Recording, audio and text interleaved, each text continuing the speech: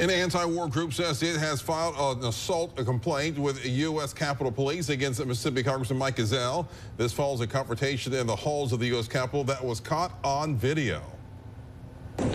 You don't think Israel should accept a peace proposal? You want this genocide to continue? You want the killing of my people, my Palestinian people? Shut up. Knock it off. That's assault. That's assault.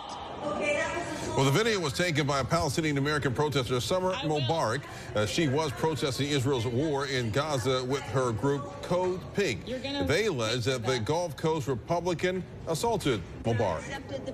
Congressman Ezell's office released a statement this afternoon insisting that he would continue to support Israel, saying, quote, "These China-backed protesters want to harass and intimidate members of Congress into ending our support for Israel and our opposition to Hamas terrorists," end quote. U.S. Capitol Police did confirm to 12 News that they are investigating the incident, but no charges have been announced.